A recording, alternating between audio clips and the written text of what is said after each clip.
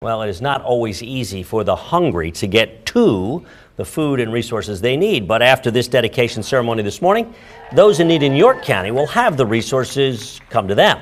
This is the Community Progress Council's new WIC mobile clinic. It will travel all over the county. And so if families have a tough time getting to us, we will get to them. We could go to a doctor's office, a pediatrician's office, we could go to an elementary school, we could go to a daycare center, we can be anywhere.